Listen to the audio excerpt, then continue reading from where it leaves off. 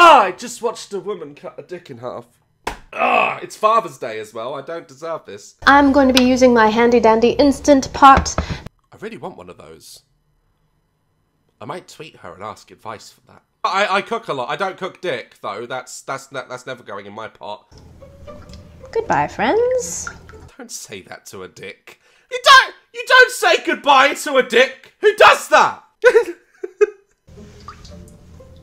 Boink. Next, I'm going to add a bunch of fresh ginger. Yeah, that's gonna make it taste better. So we're going to add that in there as well. Are you just gonna put a massive chicken on top of dicks? Really? She opens. she opens the top at the end. And out comes this mutant chicken with, like, dicks for arms. It's like,